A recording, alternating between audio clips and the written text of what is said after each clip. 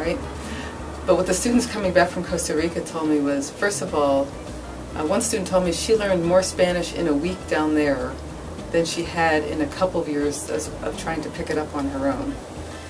So the intensive language learning, even though it's just 3 weeks, I don't guarantee that anybody's going to come back fluent, but they will come back with a much better understanding of Spanish than they ever had before. It's very intensive teaching, they're very small groups, and the staff at the school is simply superlative.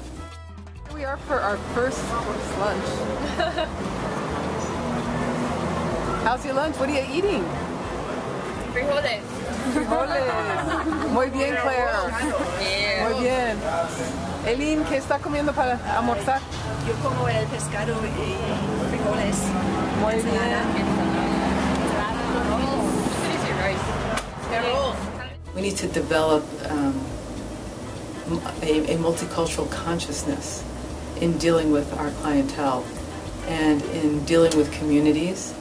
And the other reason I think that it's really important for social workers to consider international experience, whether it's Costa Rica or Mongolia or one of our other programs, is that it is a sure path to personal transformation that has a profound effect on professional development. People come back changed because they've uprooted themselves from their normal environment, and they've made themselves open and vulnerable in a whole new environment. And you know, the first week, sometimes people look a little shell-shocked, like, oh my gosh, what did I get myself into? And then things start falling into place for them as they learn a bit more Spanish, as they get used to the customs of their new family, and they start learning a lot. And by the end of the second week, it's like, this is awesome. So the third week is there to kind of cement that experience for them.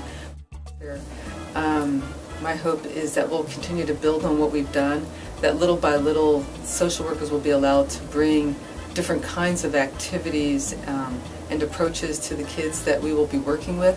I hope little by little that we will build a component in which we deal with or interact with an indigenous community, and that down the road, two pieces we would like to see, as you mentioned.